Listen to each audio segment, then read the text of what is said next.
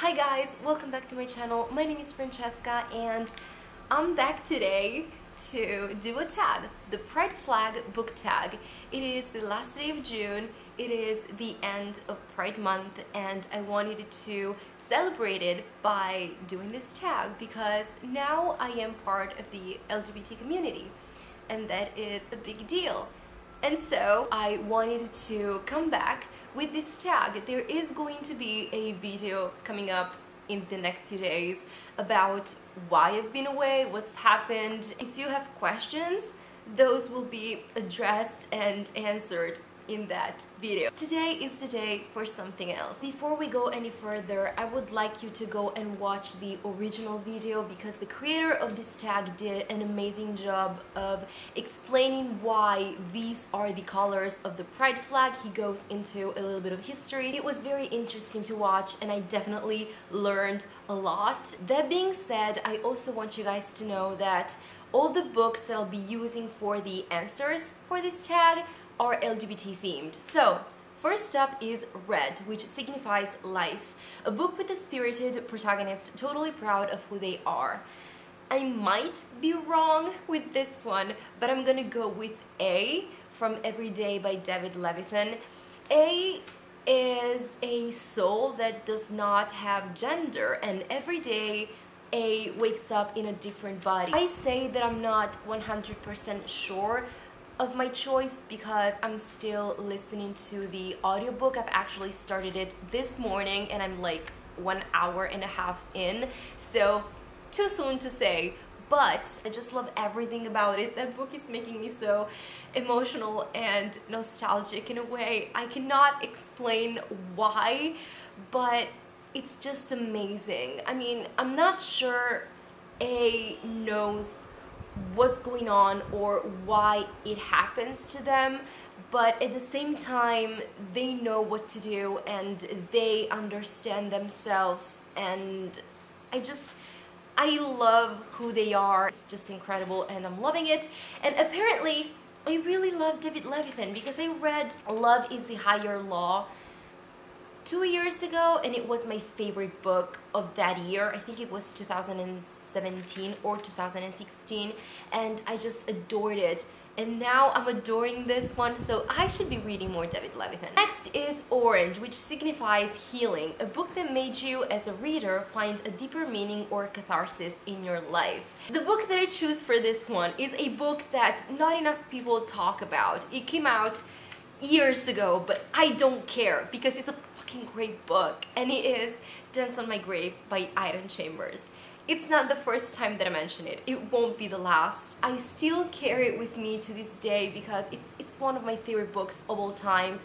It features a gay main protagonist, and it is a YA contemporary novel, but it doesn't really focus on the love story or on coming out. It is about friendship and what happens when friendships or relationships in general become toxic and obsessive and what that does to you.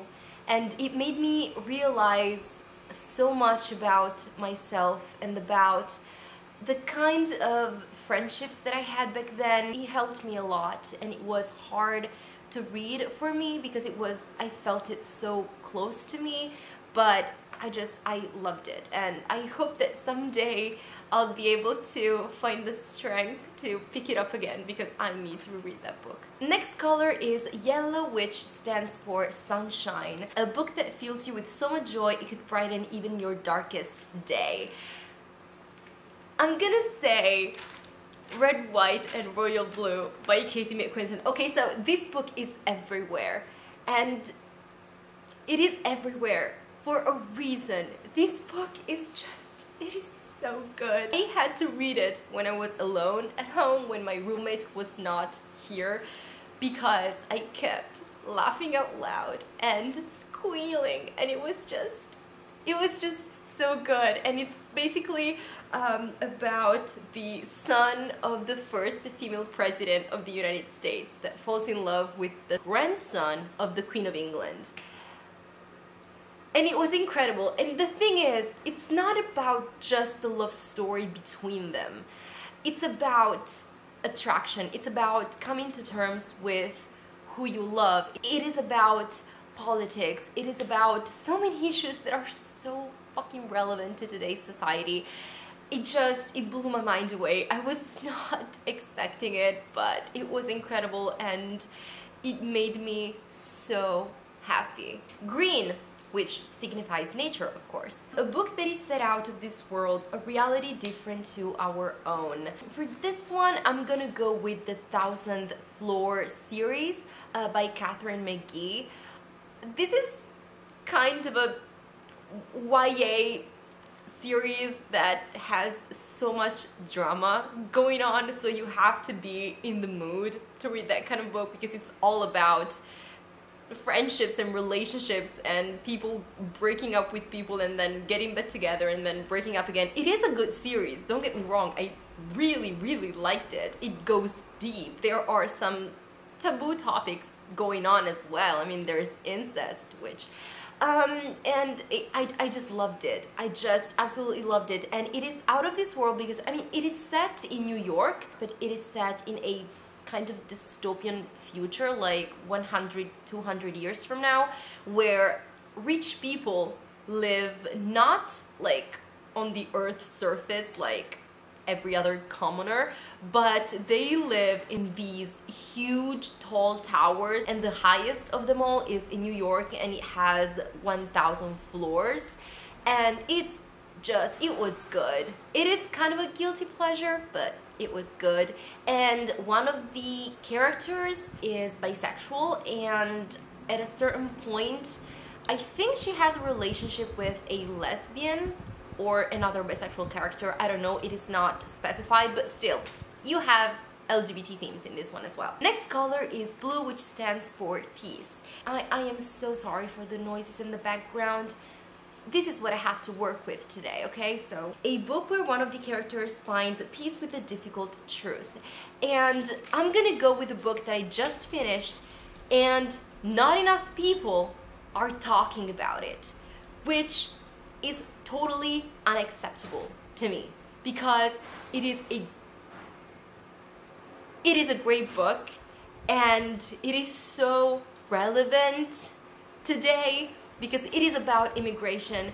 And oh my god, it blew my mind away. It is The Grief Keeper by Alexandra Villasante. It is about a girl, Marisol. She crosses the border to the United States illegally, and she is detained in a detention center with her sister Gabby, and they are asking for asylum because they are escaping from gang threats and gang violence in El Salvador, and their request is not approved. But then she gets an offer that would allow her to stay in the United States if she wears a cuff that would make her absorb someone else's grief.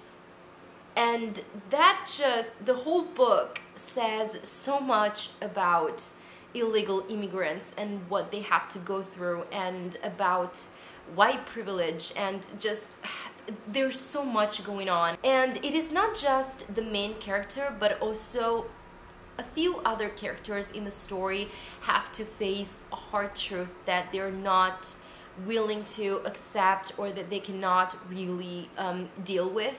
And it was beautiful. It was so moving and fantastic, and there's a lot of Spanglish in the book, and I absolutely loved it. And if you have the chance, I would recommend the audiobook, because listening to the narrator speak in Spanish was just out of this world, and I understood everything, and it felt so good, and it was just incredible. And I'll talk more about it in my wrap-up whenever I'll get to filming it, because I'm going to New York in a couple of weeks, and I won't be filming my wrap-up before then or while I'm in New York, so God knows when, but I'll be talking about this book more in the future. You can bet your asses I will. And the last color is purple, which stands for spirit. A book that deals with LGBT+ themes and religion. And I actually have two different books for this question. The first one is the Book of Essie. I loved this book so much. I was not expecting it at all, but it kind of destroyed me because it was so hard to read. The main protagonist is the daughter of a pastor, I think, or was it a priest? I'm not good with roles within the different kinds of churches. I'm so sorry about that. But anyways, her father is a priest or a pastor. I think it's a pastor because he's married, right? So he has to be a pastor. And she is pregnant.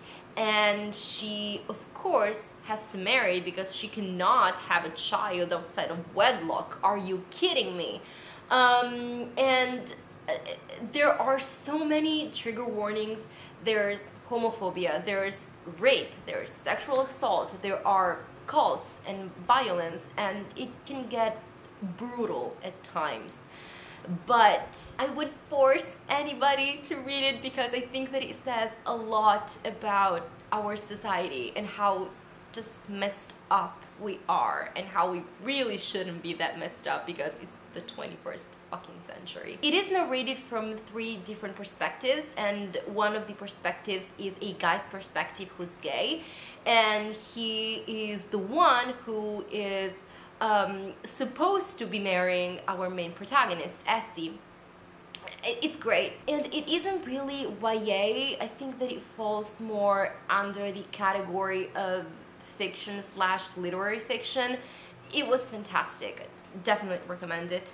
And the other book is actually one that I have. I'm still currently reading it, so I cannot say a lot about it, but it is Our Private Universe by Robin Talley, and this is about a girl who thinks she's bisexual, but can she really know if she's bisexual because she hasn't had any experiences with a girl, and she hasn't had a lot of experiences with guys, so how can she tell? And this book is, I think, mainly about that. And again, she is the daughter of a pastor, and she is African American, and she goes to, was it Mexico?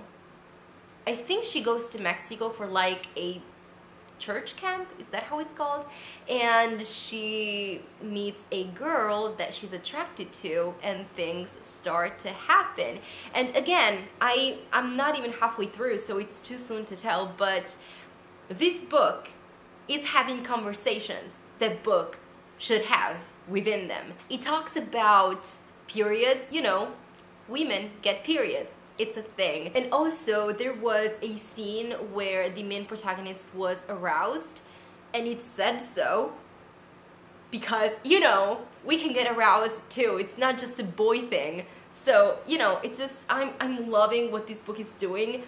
It is for a younger audience. Like, this is YA, and I don't mean YA featuring an 18-year-old girl. This is YA featuring a 15-year-old girl. So, of course, she's a bit immature, just a tiny little bit immature, and her priorities are not really, you know, how they should be.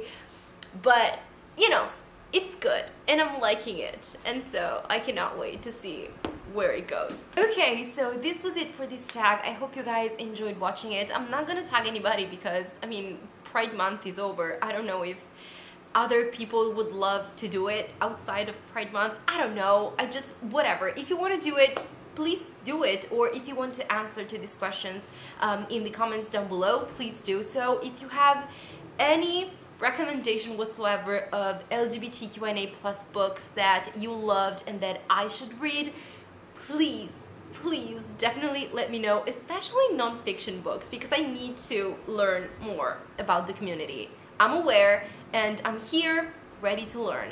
So I hope you guys enjoyed watching this video. I don't know when exactly I'll film other videos. I'll definitely be back by the end of July, but before then, as I've said, I don't know where I'll be or if I'll be able to film at all. I'll try to vlog in New York. If you want, you can totally follow me on Instagram because I'll use Instagram in New York. Oh my god, it's gonna be fucking awesome. But I also want to say that I'm not really on Twitter anymore. I'm not using Twitter for, you know, booktube related stuff. So if you want to get in touch with me or message me or whatever, you can find me on Instagram or on Goodreads. This is it for this video. Thank you guys so much for watching, and I'll see you soon with another one. Warm hugs.